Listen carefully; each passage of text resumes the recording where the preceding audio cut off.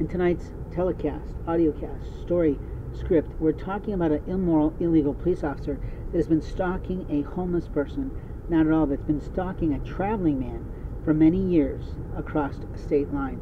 Several, in fact, to the point that he's using his other friends in law enforcement to abuse someone's life. He's actually entered in and out of his vehicle when he had one and stolen tools and other things from that man's life.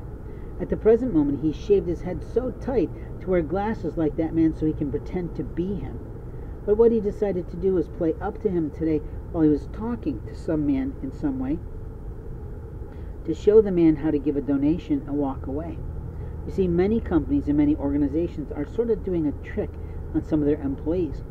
They're saying, here, I'm going to give you something that we know that that individual over there needs. And I'm going to ask you to deliver it without any problems and without putting anyone ill at ease. But what happens is that person goes and does their thing, but they get caught in a conversation. Then they start to process the information that is either truthful or untruthful, as many conversations can be, and what they end up doing is changing the terms of agreement with their company. In other words, say a company decides to test the honesty and integrity of an employee.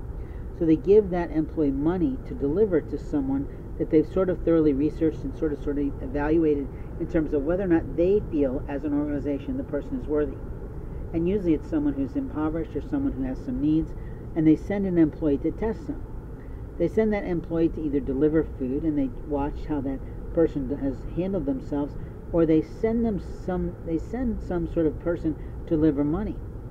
And what ends up happening is that person who delivers money starts to process, maybe I want the money, maybe I'll take the money, maybe I'll only give them part of the money, maybe I'll only give them a small part of the money, and maybe I'll keep most of the money. What they end up doing is harming themselves, because their task and their assignment was to deliver the money. So they can tell themselves and lie to themselves and say, I did deliver the money, but maybe they didn't deliver the money to the right person, or maybe they didn't deliver all the money because they wanted to keep some. You see, the liars of an American precinct, the American government, the American system, the American mental health and physical health system sends liars, not only to be tested, but to prove to themselves that they can't be trusted. A liar always steals money and always does it for his idea of what he thinks is funny. And what may be true in the world of fact may seem untrue to a man who's naive.